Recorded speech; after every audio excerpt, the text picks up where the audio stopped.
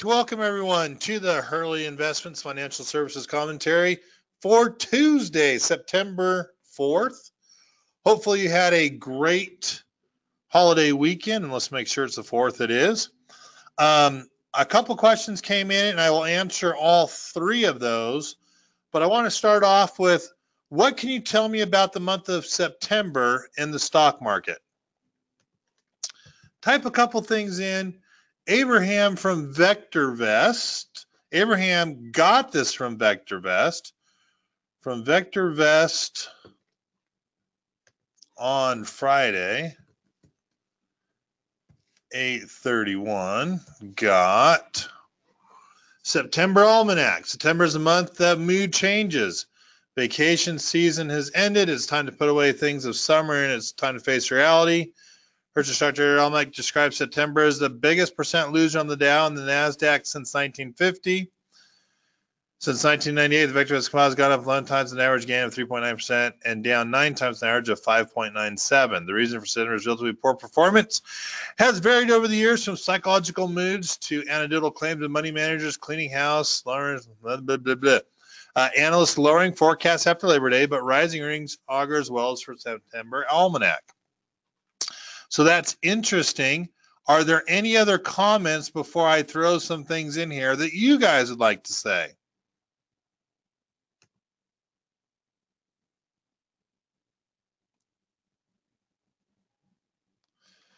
Because with all due respect, I'm not agreeing with VectorVest at all.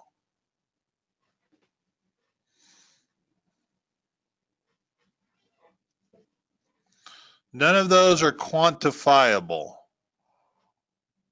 So because it's not quantifiable, there's no way to justify and or prove that.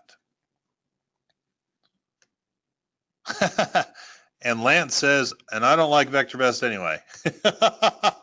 All right, so let's go to something a little more pliable on why people say that it's the worst month for investing, and some of it comes close, but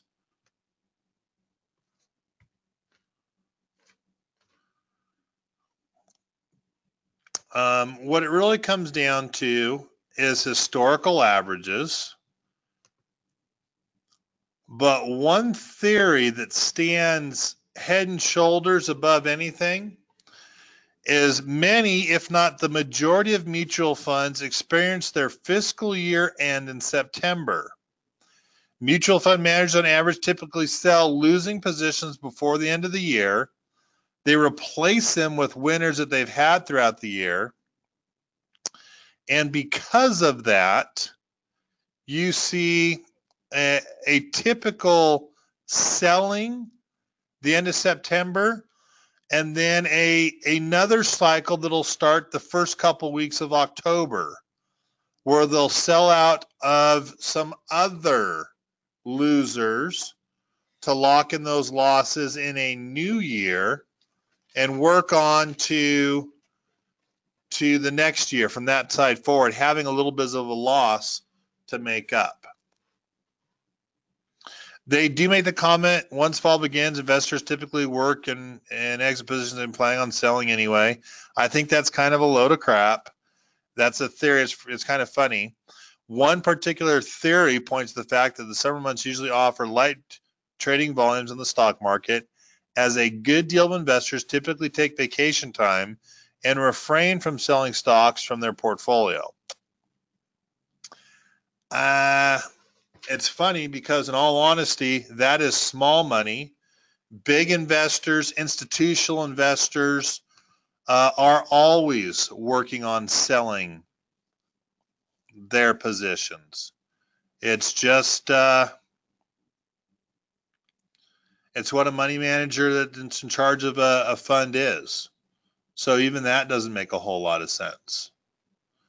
But what I want to get to is we have a problem in that September is not a good month for our stock market.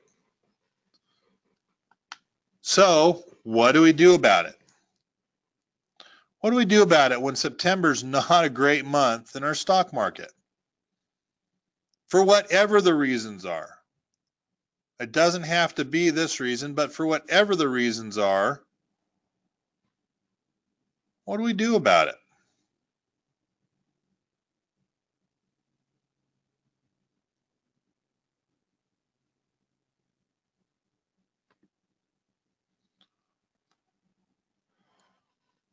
Lighten up positions, go to more cash. We could do that.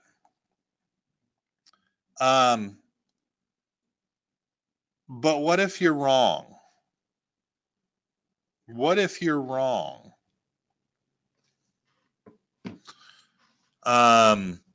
You beat on bear trends if you can get some kind of confirmation. That is true, Abraham. You can sell calls.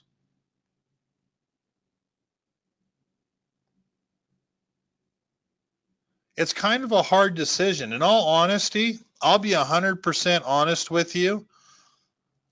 I am ridiculously worried about our stock market. Ridiculously worried.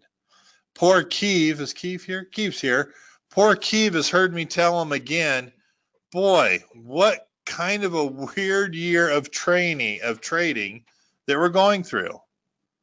It's weird. It's ridiculous. It just doesn't make a lick of sense. I want to blame it on Trump. I want to blame it on too much money coming in. U.S. is the best stock market. I don't know what to blame it on. I'll be 100% honest with you. I don't know what to blame it on. What I do know, it's ridiculously hard. And I spend my time finding more and more uncertainty in our stock market. I'm going to go ahead and I'm going to take this from Mark P. Mark P, that's an excellent comment there. Totally overextended. Could drop 20%, but still in a solid uptrend, If I can go ahead a little bit even better, the XPX or S&P 500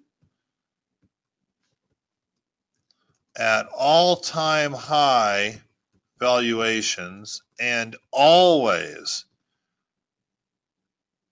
has had an over 30% correction when touching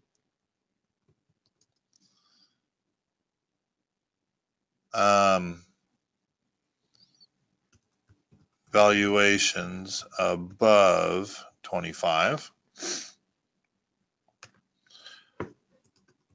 We are 2008, so we are 5.5 years overdue for a 20% correction.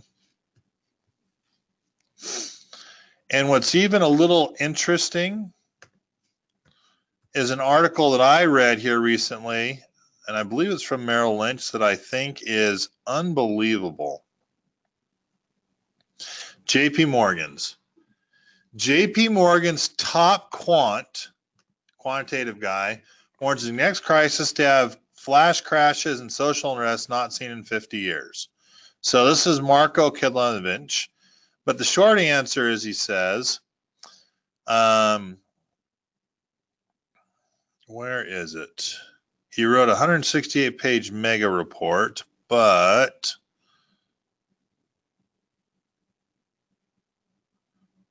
where is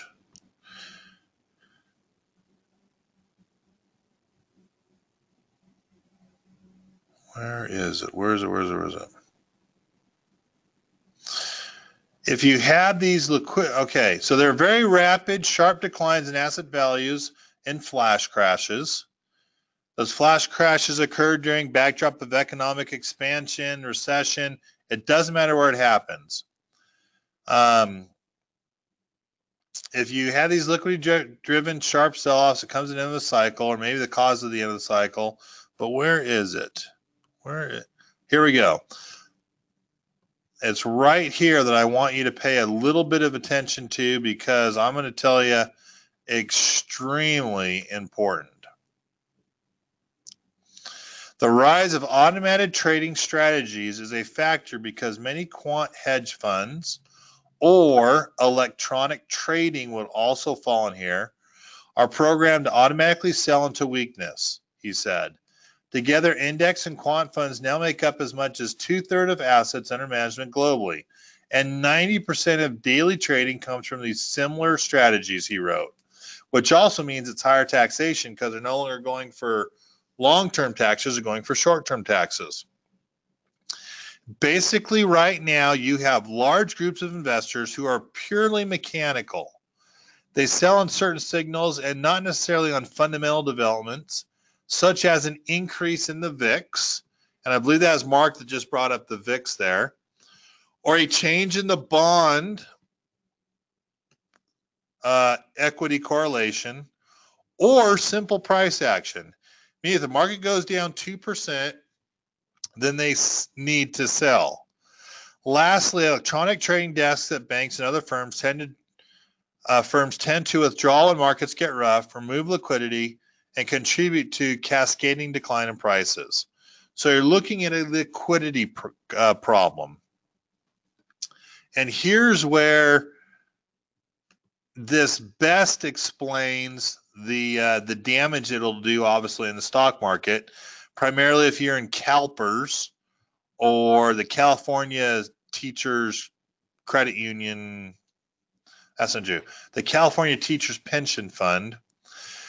Suddenly, every pension, if markets fall by 40% or more, the Federal Reserve would need to leap into action. No longer they have to do quantitative easing. We are no longer we can let the markets run. We're now dependent on quantitative easing. The Federal Reserve would need to leap into action to prevent spiral that led into a depression. That could lead to unconventional actions, including direct purchase of equities above that Japan's central bank has already taken. Suddenly, not all, not most, not some, every pension fund in the U.S. is severely underfunded. Retail investors panic and sell while individuals stop spending. If you have this type of severe crisis, how do you break the vicious cycle? The negative feedback loop? Maybe you stimulate the economy by cutting taxes further, perhaps even negative territory. When you say cutting taxes, I'm sure he's thinking taxes, but he's probably talking about interest rates. I think most likely is direct central bank intervention, asset prices, maybe bonds, maybe credit, maybe perhaps equities, if that's the eye of the storm. This is really an unbelievable read, and I like where he's going at with this because it explains, in my opinion, where we can go to, and the fact that if central banks head off the worst of the crisis, it's just putting a Band-Aid on it. Armstrong kind of came in with the same thing, basically saying, hey, the next crash is unbelievable. And we're already in the most hated bull market in history, but it's very interesting to see that maybe we're not in a bubble right now, but maybe we're looking at technology that doesn't think, that'll be the selling off or the global drop that happens in our market. Pretty interesting read here from Armstrong. I put it in there for you, but my short answer that I'm trying to come up with right now,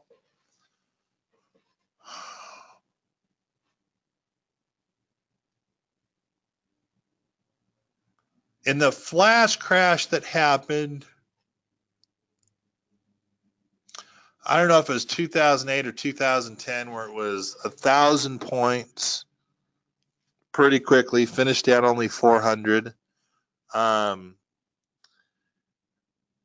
If we have that type of crash for me, it's going to create the need to put on long puts no matter what the price is.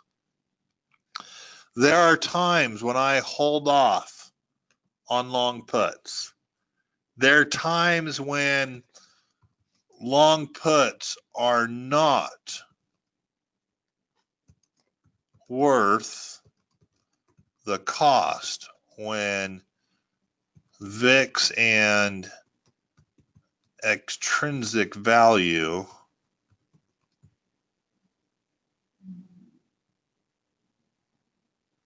and hold on, it says when VIX and intrinsic value push the price of the long put into, I'm just going to call it dumb.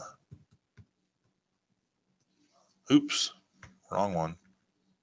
Wrong one again.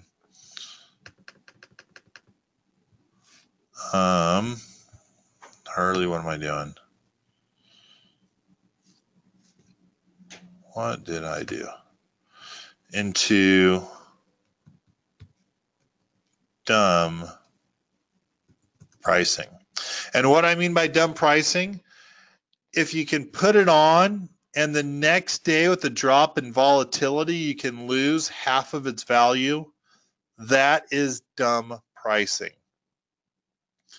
That is pricing that is not what you should be using or looking at in the stock market.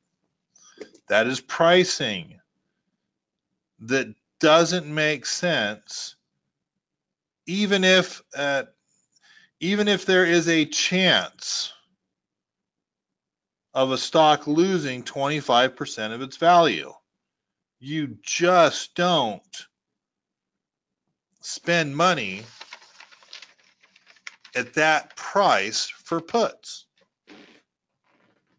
The probabilities are not in your favor. I'm worried about our stock market. I'm worried about our next drop. And I'm at the point that, actually, let me put it this way. The reason why I worry is because what if we can't catch up? I had a hard time in 2008 or 9 or whenever we had that 1,000 point, not the one that we happened this year, the 1,600 point this year, I was covered. But the one before, for new money that came in, I had a hard time having any protection put on. The question is just asked, and what kind of signal would push you to go ahead with buying protection no matter at what cost? The signal will happen so quickly, I won't catch it, Abraham. There's not a signal that's going to be available to us. It's going to be a cascading drop in our stock market. Well, Kevin, they have circuit breakers now. With all due respect, BS. We don't have circuit breakers now. At least not any that, in my opinion, would work. Well, Kevin, what are you talking about?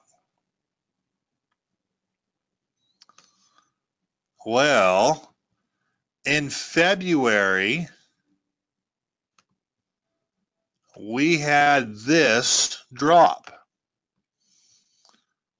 that's supposed to work at 5%, 71 down to below 68. So it should have been 350 points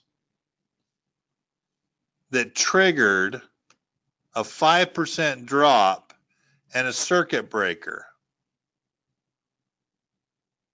It might not have hit it there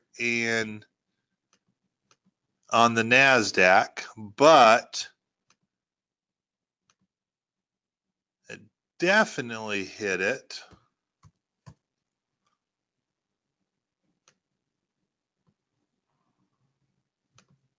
It ridiculously hit it.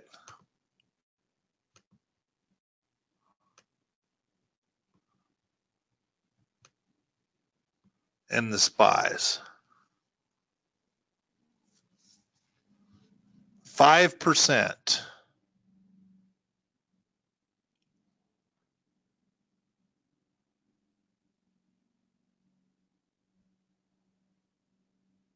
Wasn't triggered.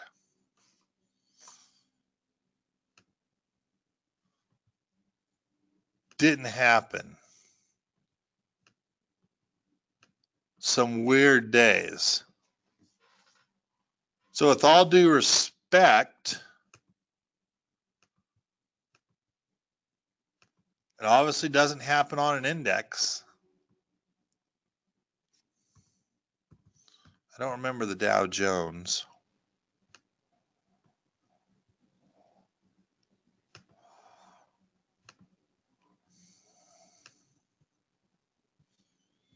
So 2,500.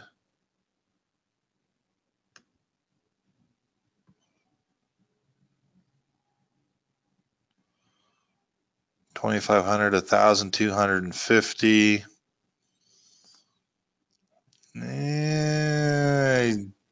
Pretty close on that one. So where am I getting at with this? All I'm trying to say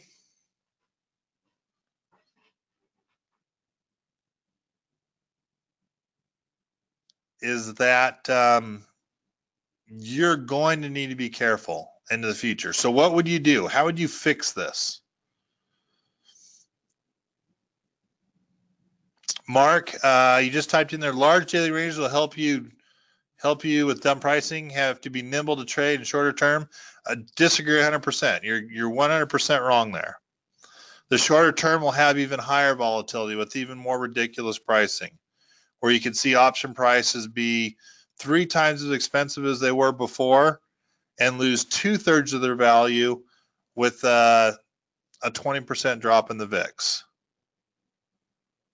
So shorter term increases the VIX and the volatility, or the extrinsic value in the pricing. That is not a way to solve it. So one of the ways to solve it actually is run with more long puts in place.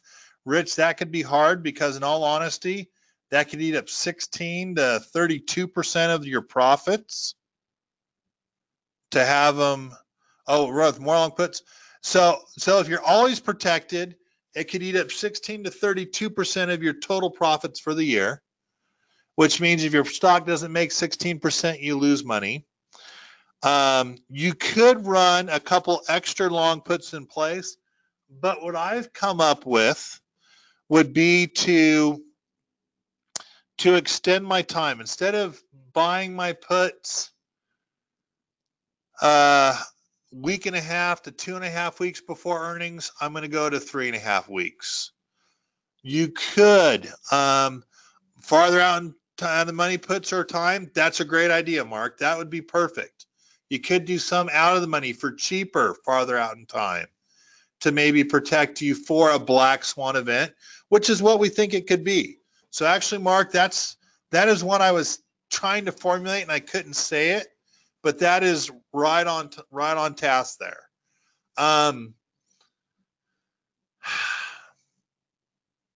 Earnings doesn't even start, for crying out loud, till the middle of October if you go by Alcoa. Let me see when Alcoa is there. Pretty sure it's like the 17th. AA Alcoa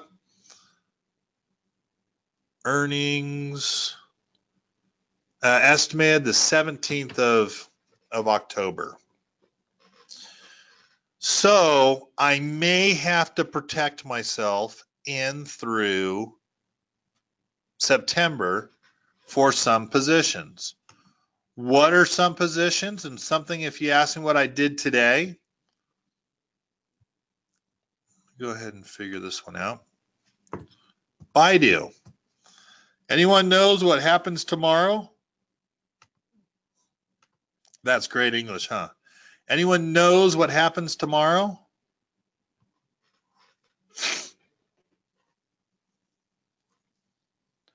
There you go. 9-5.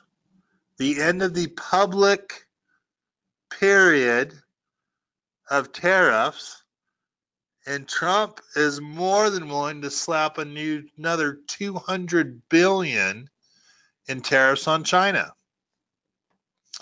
So if you ask me what I did today by way of trading, since I'm in Baidu,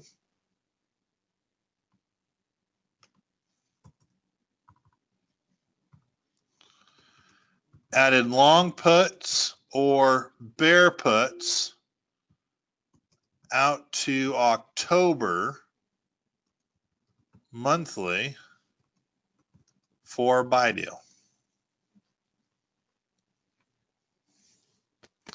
Looking at a day like today, if you're to ask me how I'm looking to trade, added a small number of Facebook contracts at the June 220 200 strike. Some for some new money, some for some old money, some that I need to have a conversation with someone after the fact to make sure they understand where I'm looking at going with it. Added Ford, January 2020, long calls.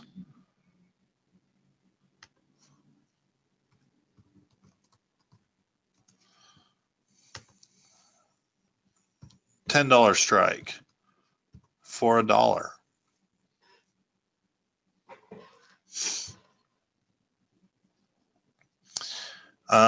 What was the other one I was looking at last week? On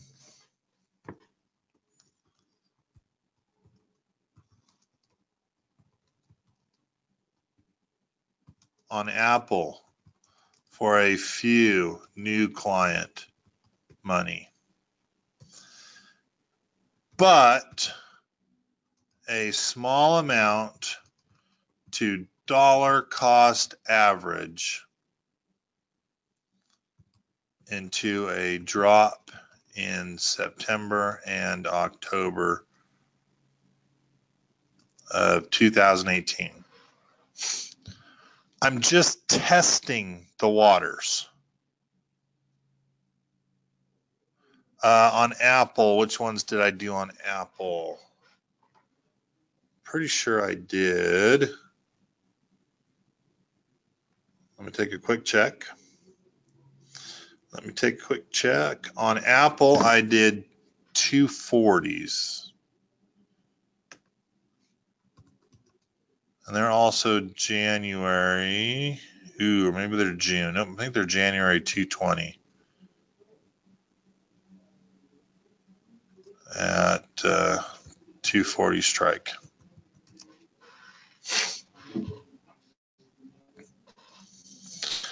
I'm going out in time. My protection in these positions is that there's a lot of time for them to be into play. I'm not looking at collar trading them per se. I'd be looking at doing more dollar cost averaging, because I could also see a run, even with all the things we have coming up here in November. I could see a run after the elections that's another 10% higher in the S&P 500 from where it is right now. So Abraham makes a quick comment. If you're so much concerned, it would be a simpler path to simply close positions, go to the beach till you're again comfortable to go further. No, because there are many times where the markets are uncomfortable. But my job isn't to be comfortable in the market, Abraham. My job is to make money under any market condition. Doesn't mean I'm profitable, but if I make any money to the downside, that's less than it has to come back to the upside to be profitable. I collar trade. So something like this will allow me, if I can catch some portion of the wave to the downside, will allow me to pick up more shares. For a couple people who've sat with me on American Outdoor Brands Corp, we're basically at a break even on it right now. Yes, it might show the cost basis is closer to $18, but when you add all the protection to the downside and what have you, we're very close, if not there today with today's movement, to a break even on American Outdoor Brands Corp. And we have at least 300 to 700 shares that have been added over the last year and a half to 2 years. Same thing with Under Armour. If you've been with me in Under Armour for 2 years, we've got 700 to 1,000 shares, doubled up on our shares on Under Armour. There are opportunities to be there. Now, Abraham, if I was an individual investor, I wouldn't feel bad about taking my money and taking it out of the market for a while. But I'm not an individual. I'm a registered investment advisor. I'm licensed, bonded, insured, and instead of running from the challenge, running away from it, I have to run to it. So part of the ways to do it, Mark made a great comment, out of the money, I can obviously add more long puts as it breaks support levels, like Rich made the comment, but I'm also starting to protect just a little bit longer. I'm going to do a little bit of protection before the earnings event and make sure I get out at least a month, if not a little bit farther, just for this earnings, not to mention I might just have to protect for September. I'm really trying to protect, if you ask me, from today or from next week out to the end of November. That would be my ideal time to protect, so I can get through a Chinese gold-backed currency to trade oil, so I could get through the midterm elections. They're just some things that I'm looking to take extra time with to be able to make some money coming up here. A question was asked earlier, Kevin, on any of these, would you consider a poor man's collar? If I went in the money, that's exactly what I did. If I was to do a deep in the money, I would do a poor man's collar. I would start to protect it right now up into the earnings event, and then I would obviously restructure it for the earnings event on any of these ones, whether it's Apple, Facebook, Ford, or even Baidu's awfully close, or Visa. I'm sorry, Visa could be another one. Not Visa. I've got one from last week. I don't remember what it was, but there's a fourth one that I'd also look at going straight long calls for leaps, but that I would want to have the opportunity to dollar cost average them down the road. All righty, let me get to some basics here. If you ask me what's happening this week and why, plain and simple, ISM index came in at 61.3 versus an estimated 57.6. More importantly, construction spending was awful, coming in at 0.1 versus an estimated 0.5. But if you ask me what's going on this week, really it's going to be a pretty boring week unless tariffs, come on, Hurley, type correctly. Tariffs of 200 billion are levied against China.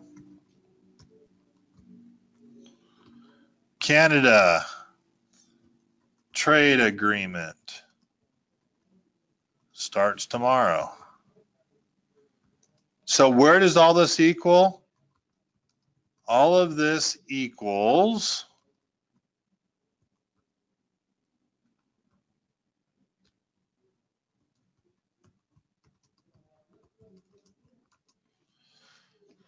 massive headline risk. A lot of who knows what's going to happen is coming down our pipeline for the next couple months. Now, what can what am I trying to say here? What could save us?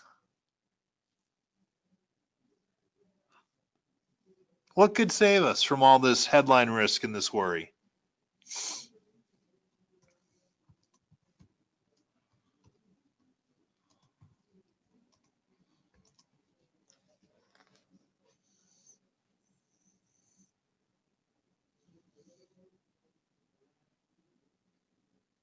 What saves us?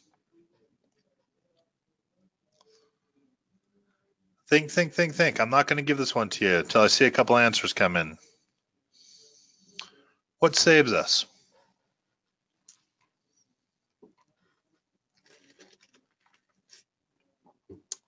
Insurance on the right size. That was actually not one that I was thinking of, but buying long puts, right size, or hedging positions.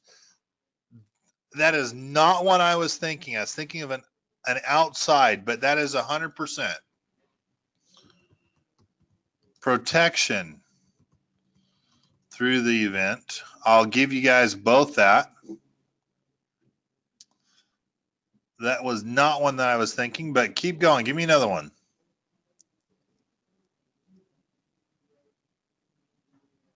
There you go. I'll give Keeve credit for this one. He works for me, but very good answer. Keeve made the comment. Stocks still are buying trillions of dollars of shares back. So you do have stocks that put a long put into place. We could also see a Fed not raise rates. That would be a big one to keep the easy money going. You could see a dollar lose value. Would also keep the bull run running.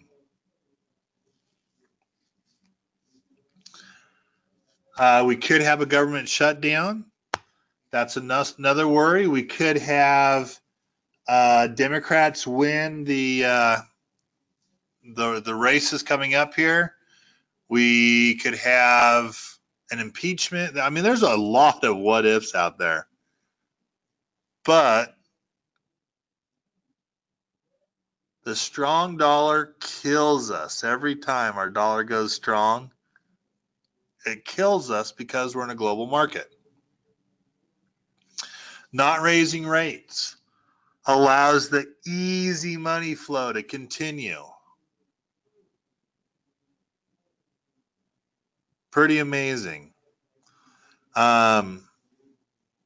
There's still trillions of dollars. In fact, if I can just make one other comment that I thought was interesting, Apple versus Amazon, right? Apple made 168 billion versus 200 billion in revenue from Amazon.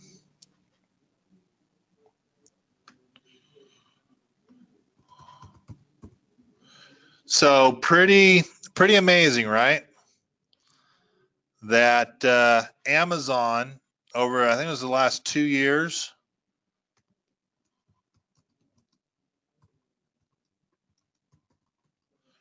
Amazon has made more revenue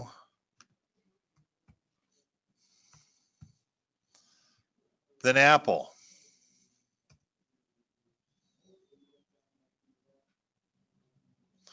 but Apple profit was like 130 billion, and Amazon profit was, any idea? Any idea how much Amazon made off of their 200 billion over the last 2 years of revenue?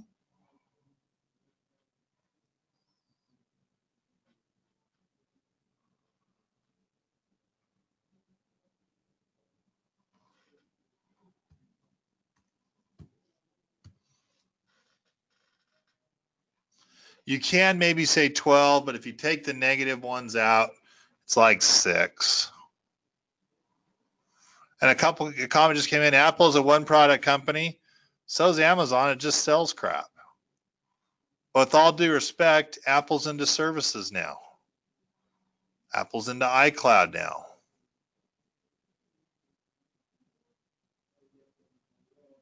Amazon still makes its bulk of its money from selling stuff and the minuscule profit margin. It still is buying up properties and distribution centers and still has 30, 40, 50 years of debt.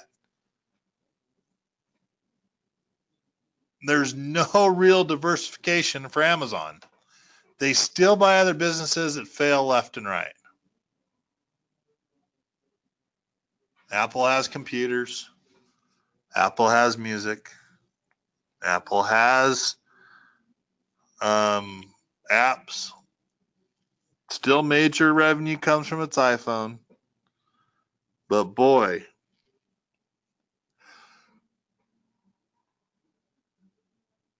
the services in the iCloud, huge. Good to see it moving that direction. All right, so here we go. We're bullish. Glad I'm still spelling so well. Bullish on the Dow. We are still bullish on the SPYs, but we're coming off of an oversold.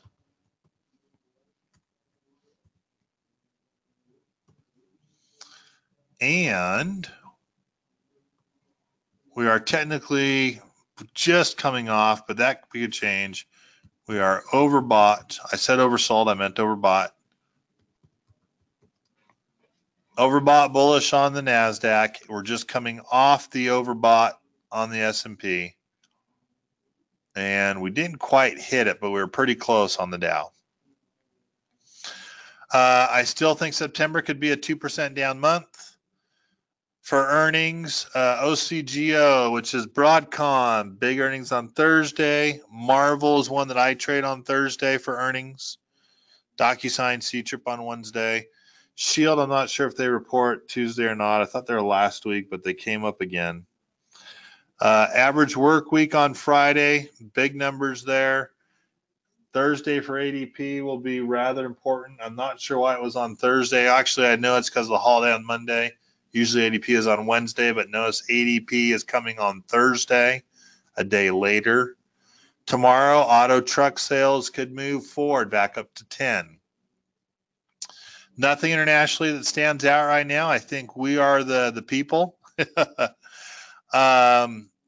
Interesting Armstrong article that I cut and paste in here for you. Do read it in its entirety.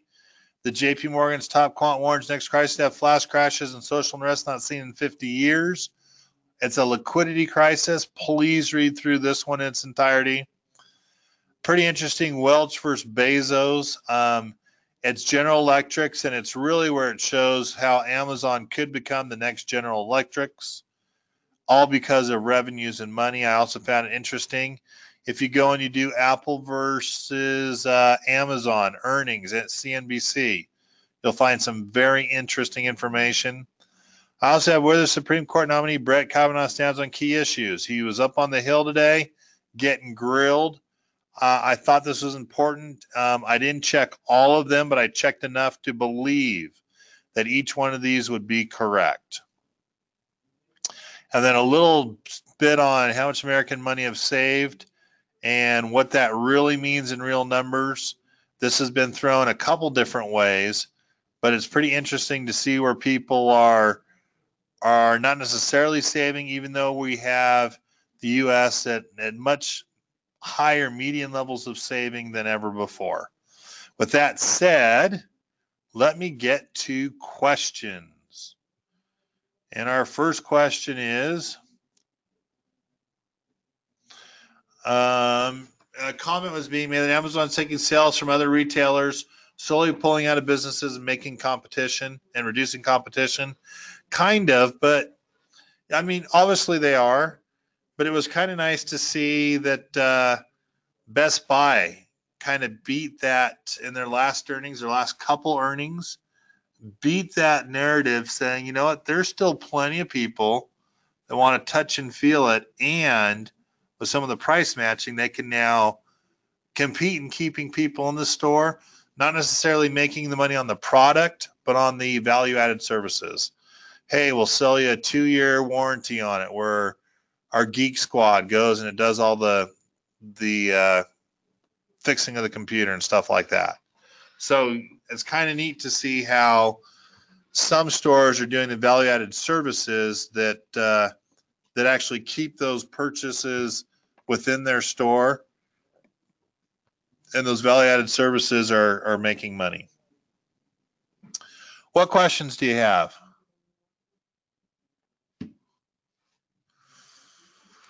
If there are any questions, I do have a phone call in 12 minutes, but co-marketing deals with cell phones carriers at Best Buy too. Mark, I didn't realize that, but I would agree 100%. There are some co-marketing deals where they get a piece of the cell phone now as well.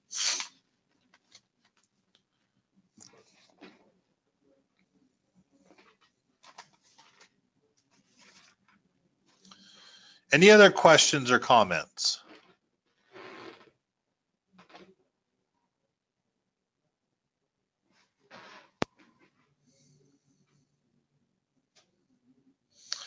So with Ford not concerned with the bond downgrade, I'm not yet. Their bonds are already in place. There's not a reason for them to need a huge amount of cash in the near future. So the bond downgrade on Ford is not something that I'm worried about yet. I have not worked the numbers out for it though, so I may change my tune next week. But yeah, Ford could go to $6. It could go down to $3.50 where it bounced on 2008. But I still think Ford has done and is doing everything right.